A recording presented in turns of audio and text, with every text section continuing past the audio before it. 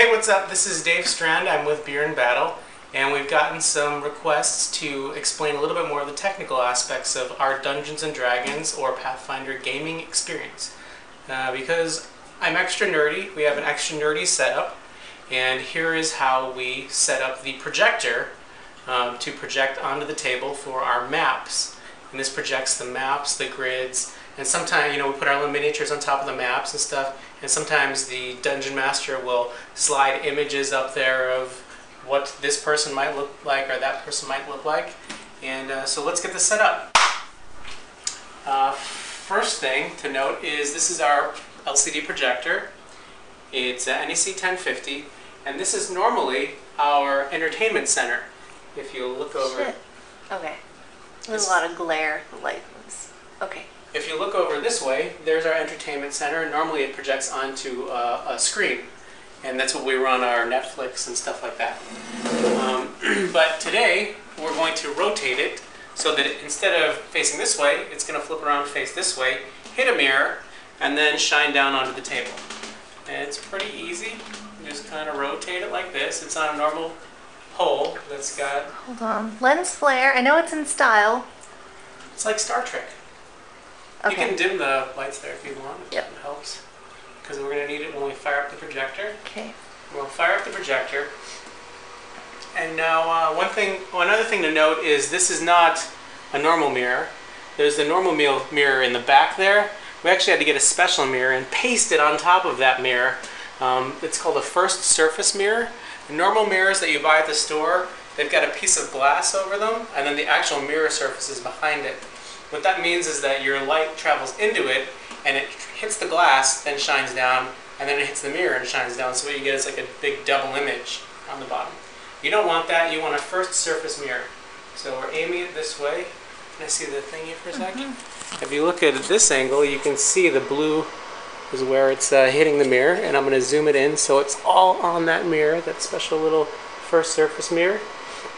And now it's bouncing down. Problem is, right now we don't have a projected surface, but Kelly, my assistant... No. No. This is just a piece of cardstock that you can buy at Michael's or any craft store, just card paper.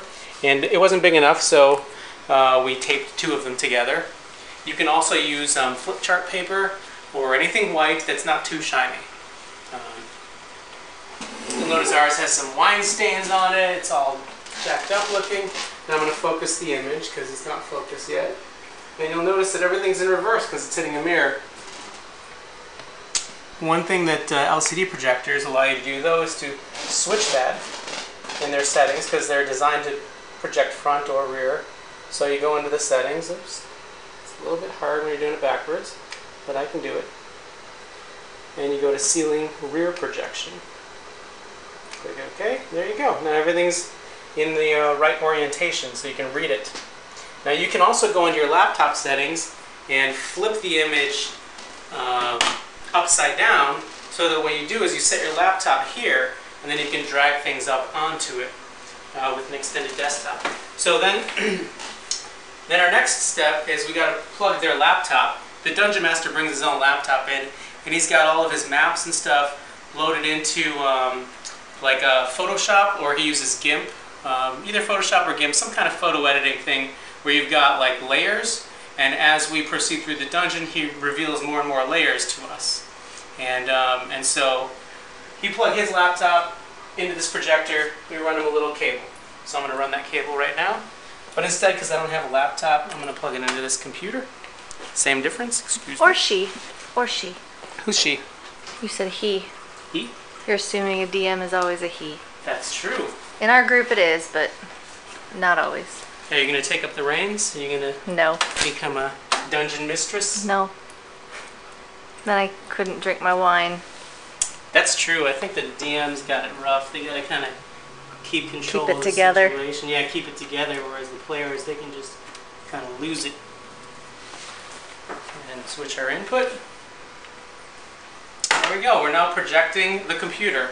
Now what we would normally do is we get our miniatures out.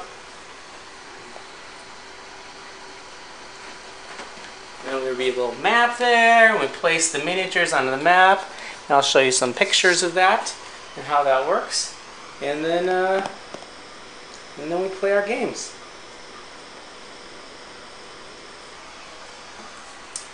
So that's how we set up our LCD projector to project our Dungeons and Dragons maps for our Beer and Battle. So if you want to check out our podcasts or videos or pictures, go to beerandbattle.com. That's beerandbattle.com.